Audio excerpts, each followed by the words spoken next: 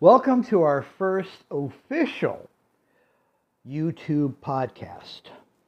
This is Don. Thank you very much for joining us. This is going to be very short, but let me just get a few of the regular things out of the way. If you'd like to help us out, if you think that we are of some value to you, you can always subscribe by hitting the red button and click all notifications so you'll know whenever we're doing anything. If you want to support us, give us a thumbs up. Pass this thing around. And we're not monetized or anything, so just simply go to our website because we've got merch coming soon. We've got merch coming soon, and we'll tell you about that hopefully sometime within the week in a regular YouTube video. But if you want to help us out, just go to paypal.me/Radiodon. paypal.me/Radiodon. If you can help us out with 5 or 10, we really would appreciate it. With that out of the way, there is a new survey out that basically says that 1 out of every 4 Democrats, only 1 out of 4 Democrats would like to see Joe Biden run again for a second term as president. That's interesting, to say the very least. Joe Biden hasn't done a bad job. I mean, he basically helped us get through the pandemic.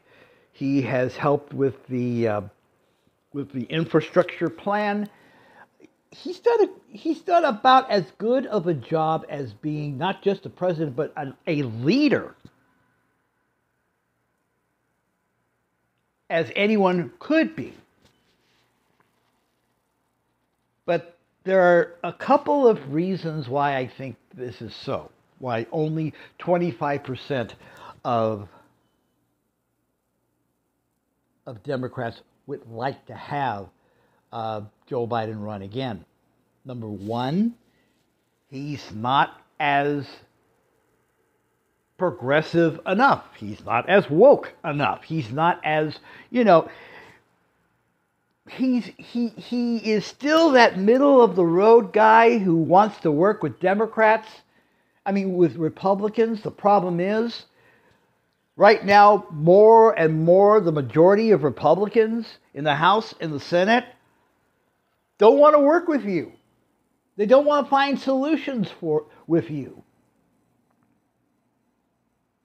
In some cases, they're not even honest with you. But he still thinks, we can work together. Bull. And the only other thing is that he is, well, let's say the word old. The average life expectancy of an American male as of 2023 is a little bit over 73 years. And Joe is 80. He'll be 82 on the next inauguration day. So we're looking for a younger person, but who?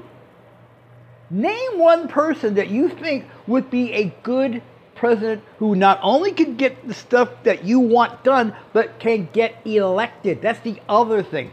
Can this person get elected? We don't vote for people in terms of merit outside of the fact that what have you done lately?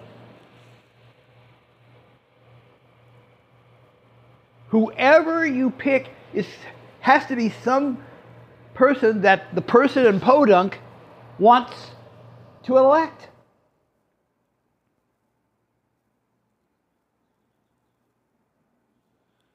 I have a better idea. Hear me out.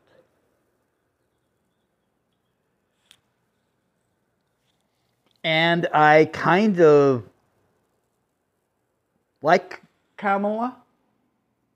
She's a good person, but there are probably more negatives in terms of Kamala than there are in terms of Joe.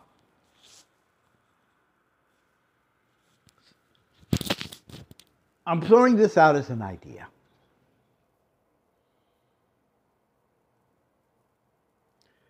You appoint Kamala to some very effective position on the cabinet, in the government, things like that. You do not take her out of the system. You just don't put her as vice president. Because basically vice presidents, all they do is, bully pulpits and shopping center openings. But you need somebody who can step in just in case. Because at 80, you're really close to just in case. So you need somebody who would be, in essence, a progressive Ron DeSantis, a flamethrower, someone who will carry that woke banner proudly. There's only one person I can think of. Alexandria Ocasio-Cortez. She will be of age, 35 on Inauguration Day.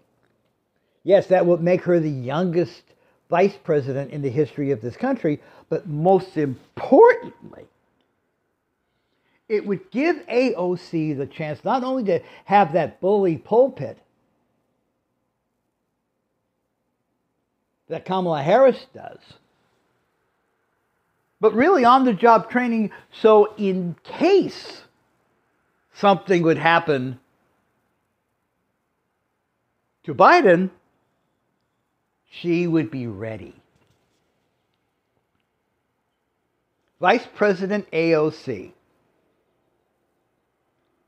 She's already very popular with, voters with a pulse. There are a lot of people who would like to see her as president. I think this is the quickest way to get there.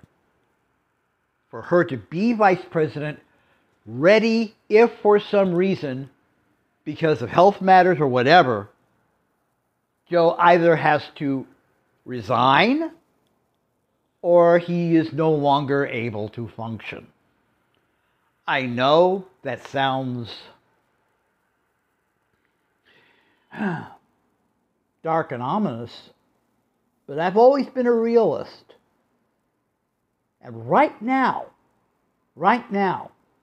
you need somebody who can be a flamethrower, because you're going to have, one way or the other, on the Republican side, a flamethrower. Either DeSantis or Trump.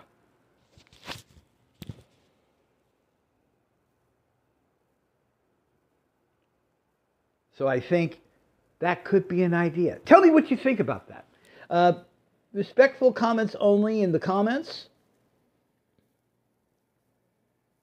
And we'll talk to you some more, hopefully tomorrow. Have a great day. Bye now.